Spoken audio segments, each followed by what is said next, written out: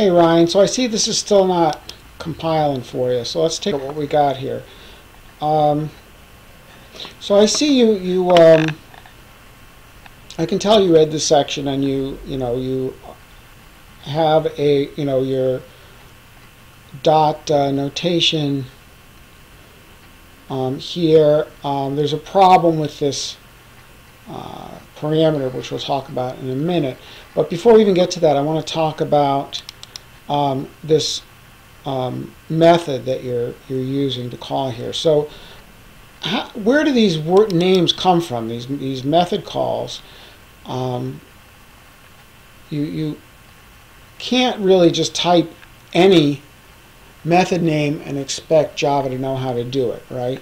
So the trick is that basically, so let's look at this one here. We have a lot object, right? And we're calling this method getHighestBid on it. Well, the reason that we can do that is if we look in the lot method, there actually is a method defined that's called getHighestBid that returns a bid. Okay? So there has to be a method defined already in a class somewhere that has the same name, so you can call it. Okay. So let's see, and so it has to be spelled exactly the same way. You can't have any, it has to have the same capitalization, all the same letters, and all that stuff. Okay.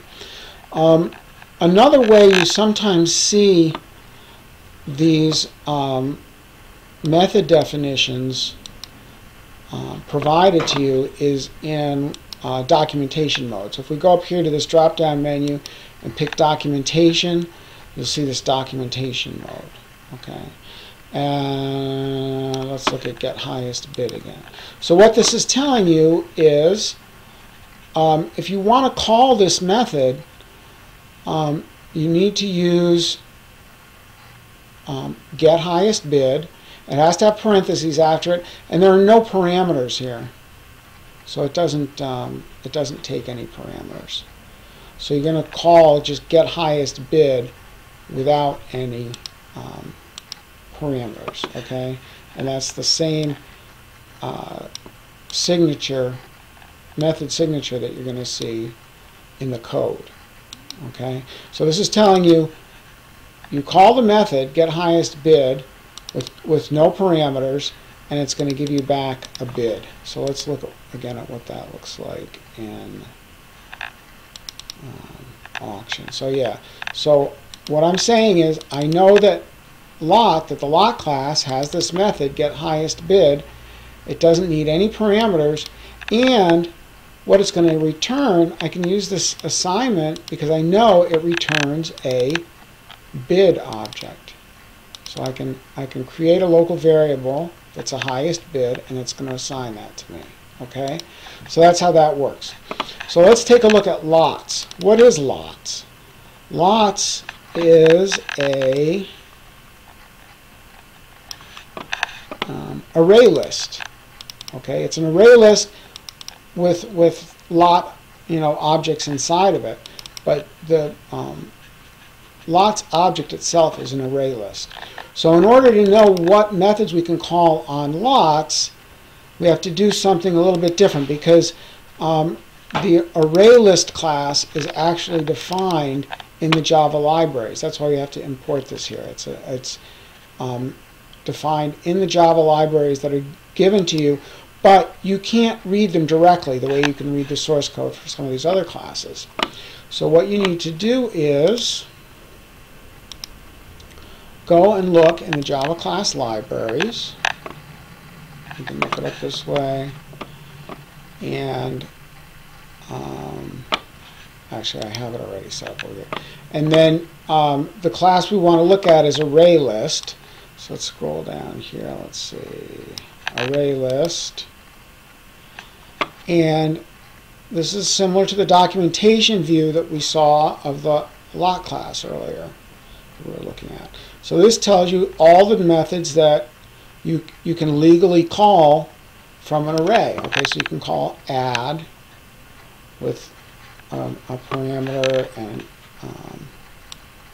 there are different parameters you can give it. You can call clear with no parameters to remove all the elements in your list.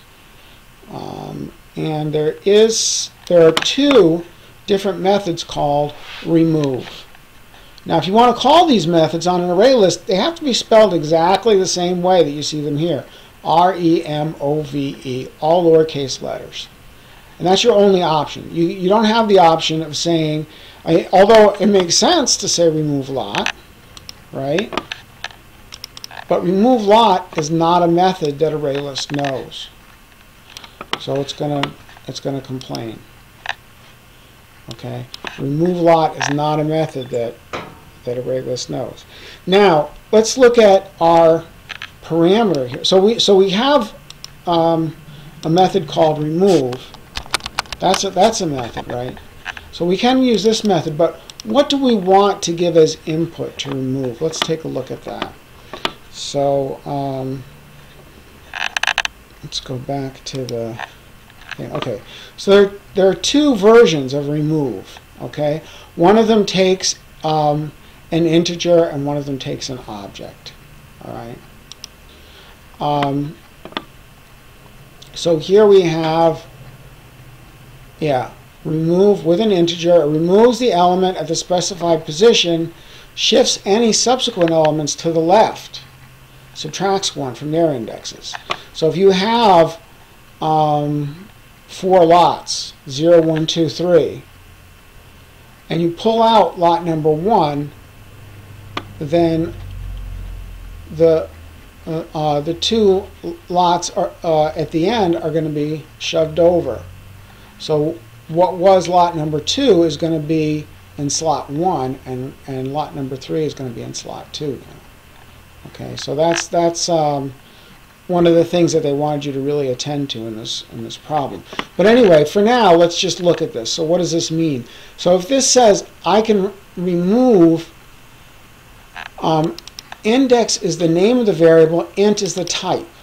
Okay, so I can remove, if I give you an integer that's a valid index for the array, then I can remove the object at that position, and the object will be returned to me. This E is just a placeholder for whatever you created. So the fact that you made a array list of lots, because your lots array is made up of lot objects, then